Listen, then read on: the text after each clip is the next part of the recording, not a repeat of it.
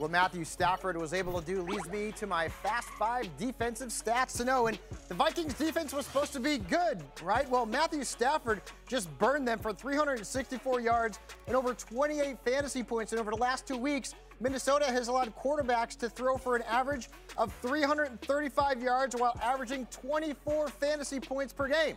That's not good unless you started those quarterbacks. At number 4, the Chiefs' defense against wide receivers. They've allowed the fewest catches per game and the second fewest fantasy points to wide receivers who line up on the outside. And over the last 3 weeks, the trio of T.Y. Hilton, Nuke Hopkins, and Emmanuel Sanders had 152 yards combined.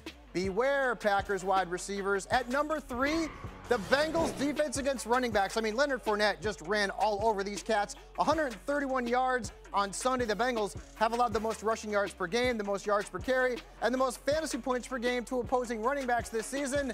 Todd Gurley, go have some fun overseas this weekend. At number 2, the Saints defense against running backs. David Montgomery was held to 6 rushing yards and fewer than 2 fantasy points. The Saints have now gone 29 straight games without allowing a 100-yard rusher. The last one came in week 11 of 2017. That was Samaje Perine, believe it or not. The Saints have also not allowed a running back to put up more than 18 points in a single game this season. And at number 1, the Bears defense against running backs. I thought the Bears were supposed to be good or something, but Latavius Murray just put up 2 touchdowns and over 30 fantasy points against them.